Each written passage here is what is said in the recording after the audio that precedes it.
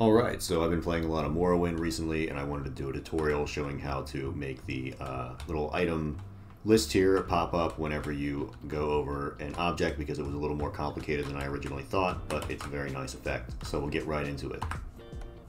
You'll notice we do have a script on this camera holder, but that is just pivoting this thing up and down so we can move around and look around in the scene. That really has nothing to do with the actual RayCast right here.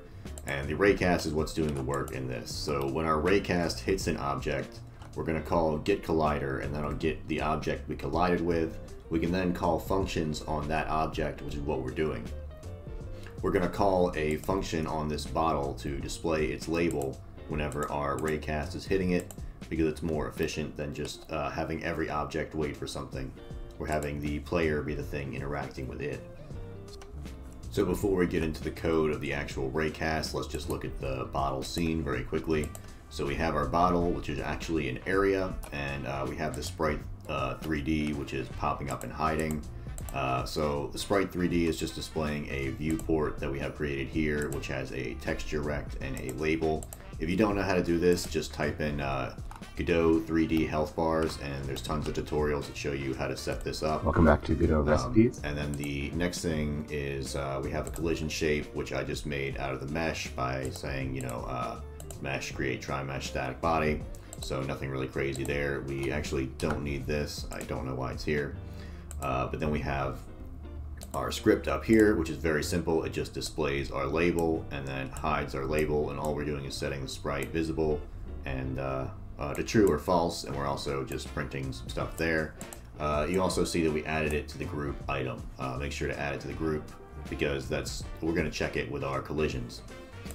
So going into our player scene, this is what allows us to do interactions. We also have some other stuff, a movement and input, but that's really not needed for this tutorial. That's just moving around. This is our main scene right here. So we have a current collider.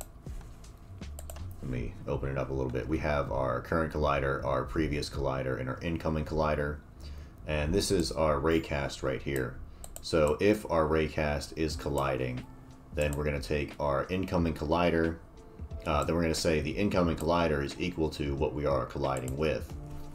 And then if our incoming collider is not equal to the current one, we will set the previous equal to the current and the current equal to the incoming. And then if it is in the group item, we will then set the we'll then call the display label function on the current collider that we have just updated. So it's basically like a state machine, except for incoming objects. And then, so if we're not colliding, we need to reset this so that we're not, so that we know the next incoming collider is nothing, that we're not colliding with anything. And that way our current collider and incoming collider will be different, and there'll be a switch in our state. So, if we're not colliding and we have a current collider, meaning we're basically on the bottle and we're moving off the bottle. If the current collider that we just came from is in the group item, we're going to say current collider.hide label. So that's how we're sending the signal saying, all right, we're leaving your area, you need to hide your label. And then we're also going to set the current collider equal to null, because we're not hitting anything anymore.